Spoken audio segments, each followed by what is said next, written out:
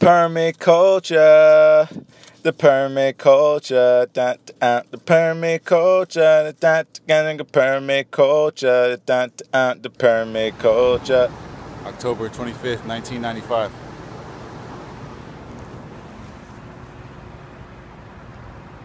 I'm just kidding, it's 2015.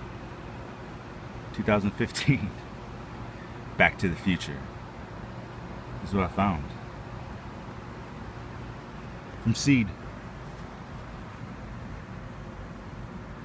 Flowers are fucking crazy.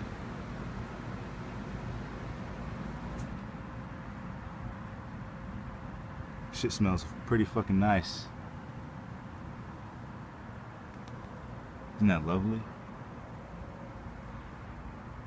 There's one plant right there. This one's not growing that much because I guess it's getting outsunned by these right here. But still got flowers on it. These flowers are dying right here. Pretty cool. I guess I would say it's about 9-10 inches tall. That's the tallest plant right there. Pretty cool. I just took some seeds. I'm gonna dry these out in the laundromat. These things are soaking wet. It's very easy to collect the seed from it. Let me see if I can give you guys a tutorial.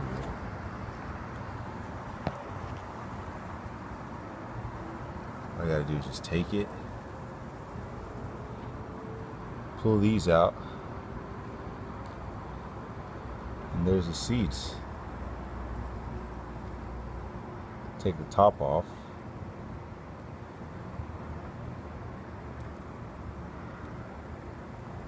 And there they go. You just sprinkle this on the garden. Just sprinkle that all on the garden and bam. You're gonna have fucking flowers everywhere.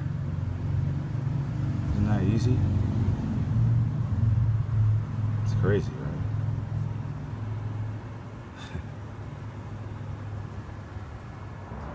Also got some bananas growing in the front.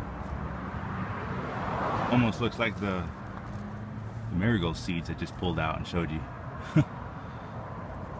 These things are baby. These are nothing like the ones in my backyard. They don't have as much organic matter around the body of it as the ones like the ones in my backyard, but they're still producing. As you can see, as it goes further and further back into my backyard, the trees get bigger and bigger. Now, I don't know, it's probably because it's more shade. When trees are grouped together, they grow better. This was the first plant. I started off with one, and it was right here. This is the first plant. So, I think it makes sense that when you group trees among shade, they grow better and taller and faster and stronger. And the soil and the sun is what makes it fruit. Isn't that pretty cool? These are babies. Only got 1, 2, 3, 4 sets on it right now.